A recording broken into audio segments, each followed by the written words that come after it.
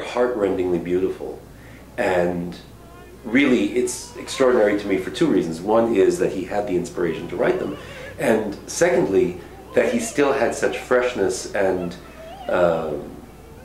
powers of musical communication as such an old man. I mean, he really did not wane in his ability to weave that kind of magic, and that to me is very touching as well. But the overview of that, the sum total of those experiences, is incredibly affecting and beautifully wrought. Of course, you need a great singer to sing it, and I don't think anybody would dispute that Christine Brewer basically owns this music. It's a silly thing to say because nobody owns anything in music, but she inhabits this music so gloriously and so completely. I've done this piece with her in other places, and it is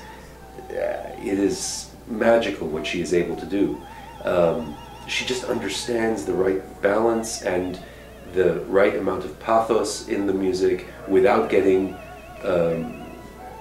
indulgently overdramatic, and she allows the music to flourish in exactly the way I think it should.